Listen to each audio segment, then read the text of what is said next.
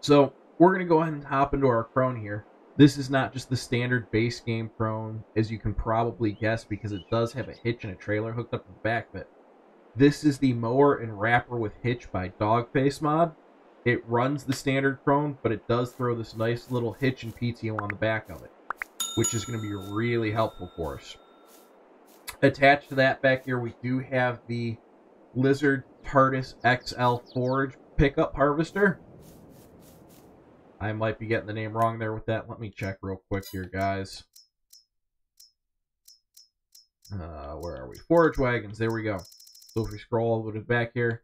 Sorry, that is just the TARDIS XL forage wagon. That one's by Omatana.